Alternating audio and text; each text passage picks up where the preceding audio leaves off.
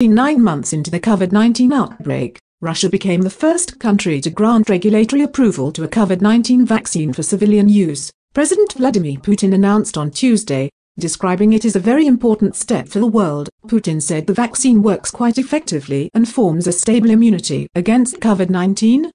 Putin said the vaccine works quite effectively and forms a stable immunity against COVID-19. Putin said that one of his daughters had tested the vaccine on herself and she was feeling well. However, the vaccine, developed by Moscow's Gamaleya Institute in collaboration with the country's defense ministry, has led to skepticism regarding its safety and effectiveness since it is being approved for civilian use even before clinical trials are completed. Russia's vaccine is based on the DNA of a SARS-CoV-2 type adenovirus, a common cold virus. The vaccine uses the weakened virus to deliver small parts of a pathogen and stimulate an immune response.